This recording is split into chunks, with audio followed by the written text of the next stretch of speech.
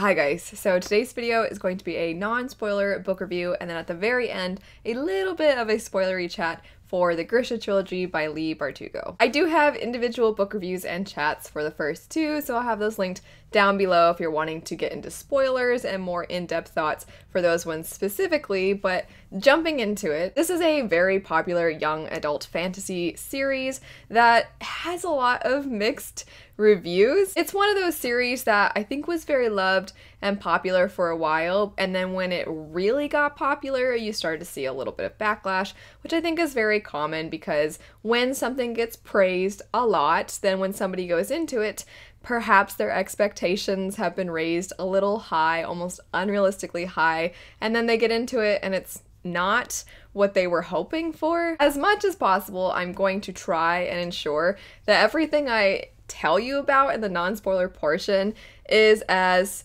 straight to the point as I can possibly have it be, because I don't want anybody going in with unrealistic expectations. I personally, this was a reread for me, and the first time I remember liking it, but then it had been a while and I was just like, would I like this as much if I went back and reread it? So I went back and reread it, and I actually loved it the second time around. I liked it way more than I did the first time. We follow a young girl named Alina, who at the very beginning of the story discovers that she may have this power that only one individual is supposed to have that can save her home country of Ravka from the Shadowfold. The Shadowfold is something that this individual known as the Darkling created years and years ago, and it's just shrouded in darkness. There are all these monsters there. It's pretty much uninhabitable. It's very difficult to cross through, and as a result, it's put a huge strain on her country. It makes it very difficult for trade to happen. It makes it very difficult for travel to happen. All in all, it's kind of a big deal. They need to take care of it. And there is this individual who the prophecies say will rid Ravka of the Shadowfold. This person is known as the Sun Summoner, and Alina at the beginning of the story shows signs of having this power. Until this point, her life has been pretty understated. She's just a simple orphan girl who has her friend Mal. It's her best friend that she's kind of also in love with, and that's it. That's all her life really is made up of. She's young. She doesn't have a lot to call her own. She doesn't have a ton of agency. She sees herself as plain. She sees herself as unimportant. She also kind of finds herself very often in her best friend's shadow. He's very charismatic. He gets along with everybody. And so she just kind of almost is attached to him in an unhealthy way. She doesn't really know herself without him, how to identify herself without him. And then Alina's whole world gets flipped upside down when she has these possible powers.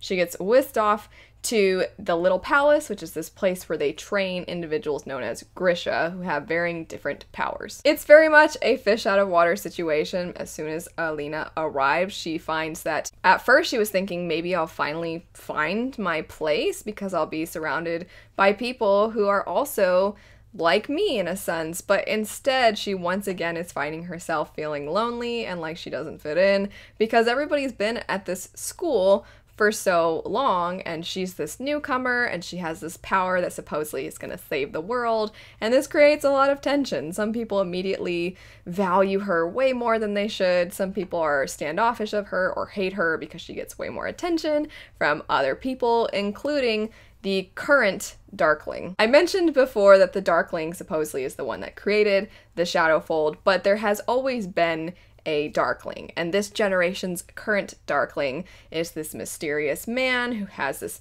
power associated with shadows, and he's kind of like the contrast to Alina's power with light. He's also the representative of the Grisha. He leads their army, and there's a lot of political things going on with him, and he does give Alina a lot of attention because he thinks and fills her head with all these ideas of saving the world. And she just is a nobody. That's how she's always viewed herself. She doesn't feel like she fits in anywhere. This one person is telling her, no, you're worth a lot. You have so much to offer the world. You're going to save the world. You're going to stand side by side with me. So likely, just in the way I've described this story, probably picking up on a few pretty familiar tropes, one of which being the chosen one trope and also special snowflake.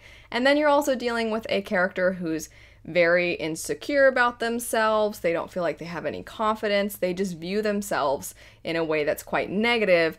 But then you'll start to see other people telling them, no, you're amazing. And that's definitely something that young adults, especially young adult fantasy, has been picked on for, where you have these characters that are like, I'm plain Jane, and then everybody's like, you're the most amazing person ever. And then as the reader, you're like, well, are they a plain Jane? It can feel like this character is a little bland, it doesn't have a ton of personality, and then all of a sudden, everybody's really invested in them. In this particular case, invested in them for something completely outside of their control and their personality, those sorts of things. However, despite the fact that I think it is true that there's a special snowflake trope, it is true it's a chosen one trope, I actually personally don't mind those elements of the story where the character feels very insecure, because I think it's something that a lot of individuals can relate to. Also, I think nowadays a lot of times people enjoy books that aren't necessarily written for their demographic. So, for example, I'm 27 years old.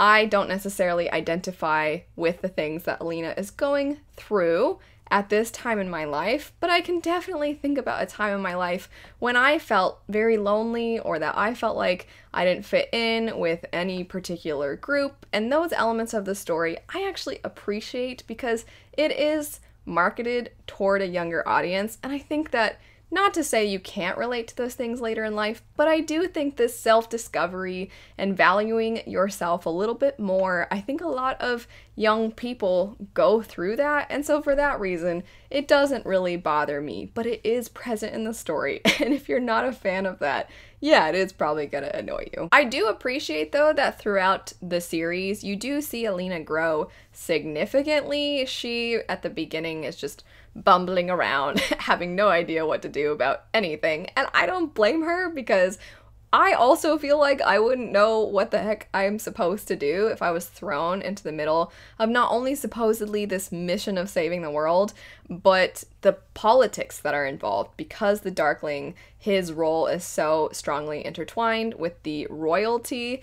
You see a lot of politics going on, and she has no idea how to navigate that. So I found that in the beginning, you see her kind of clueless, not knowing what to do, and then as the story progresses, while she internally feels like she's still not sure how she fits in with all this, she's starting to play the part. She is very gullible initially, she trusts maybe too easily, and as the story progresses, you see her starting to maybe gain some intuition, to become a little more suspicious of people, to not always rely on what other people are telling her, but to make decisions for herself. It is first-person narration, so you're following her, you're in her head throughout the entirety of the story with the exception of the prologues and the epilogues, but essentially you're just following Alina and you're in her head. One thing that I think upon rereading it that I actually would have been fascinated with is if we could have occasionally gotten the other perspectives of characters that show up. Regardless, we do just get the story through Alina's eyes,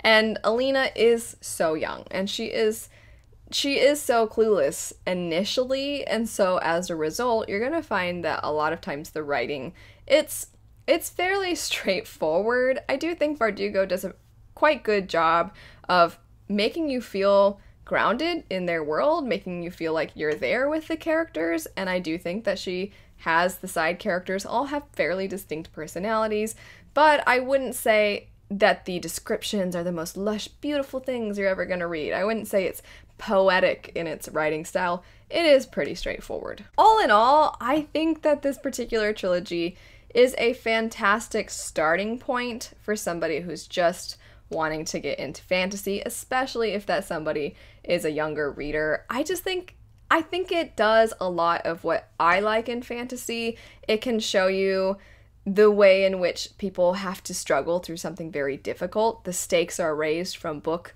to book. You get these magical elements tied in. You have this different world that I think Bardugo did a fantastic job creating. Yes, some of the tropes are a little youthful in nature. Yes, the writing style is a little bit more straightforward.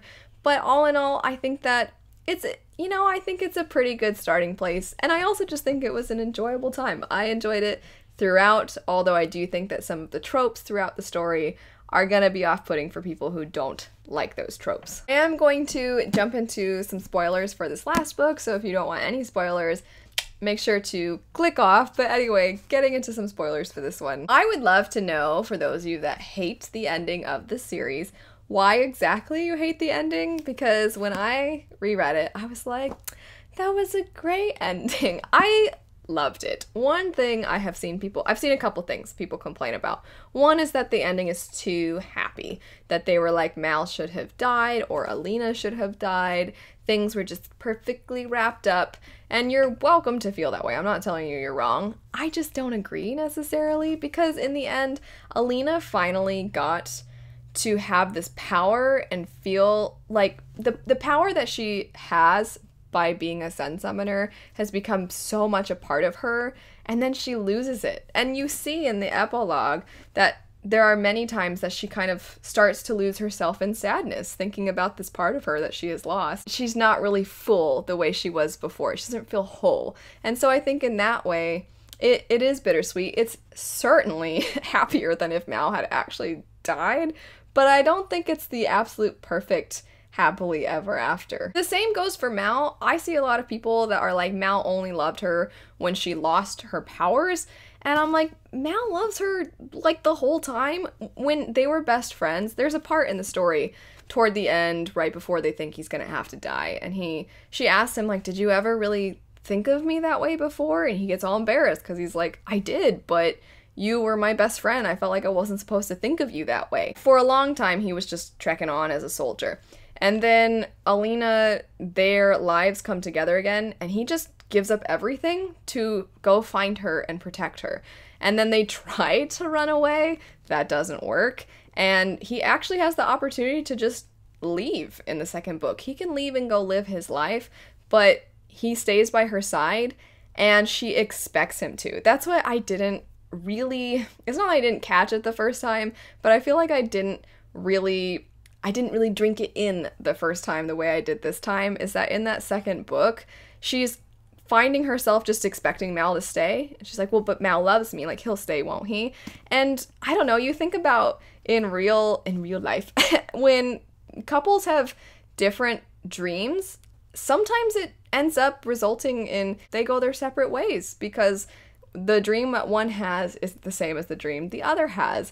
And I feel like Mal gave up his dream, he gave up his freedom, he gave up everything to be there for her, and then during all of that, he has to sit and watch as she's courted by this prince and as she's expected to become queen, and that's kind of the territory that they then have to navigate, is he is expected to be there and then watch her leave. He knows that Alina is quote-unquote meant for better things and bigger things than him, and he is resolved in that fact. And it's like, it's sad. You kind of get, I got why he was grumpy this time around. I was like, man, it's annoying for sure, but I kind of get it. Back to the original point though, of the whole Mal, does he only love her when she loses her power? I just feel like there's so many indications throughout the book that he does love her, that he's given up a lot for her. And yeah, at the end, he tells her, there were times that I did hate your power, but this is never what I wanted. He didn't want her to feel miserable and not have this piece of herself anymore.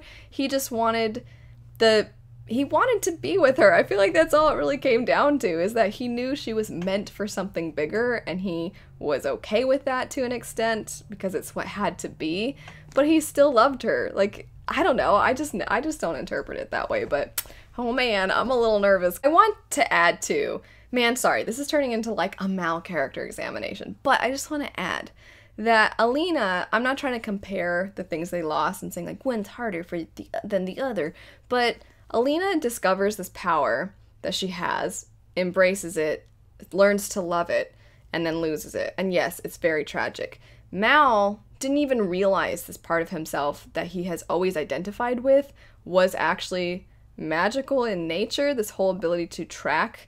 So Alina suppressed her power for so long, but he always had it. He always had it, and that was like a big thing. He was the tracker. Oh yeah, this guy, this one soldier I was with one time, this guy could track anything. That was his thing, And then in the end, he loses that ability too. They both lost something, but they get to be together. That's what I mean. I'm not saying like that's all the story is. That's all it is this love story between the two of them. I'm just saying that because that's the part that a lot of people end up having such differing opinions on. That's why I'm spending so much time on it in the spoilers. But, you know, I don't know. I just feel like it's bittersweet. They both lost so much, but in the end, they have each other. Anyway, I would love to know your thoughts on this story, whatever you want to chat about. I know there's so much more to it than I elaborated on, but I just feel like I've yammered on for way too long. So I'm just gonna cut myself off here. If you want to chat spoilers, please, please, please, please remember to write spoilers. Thanks so much for watching. I hope you have a great rest of your day, and I'll see you guys later.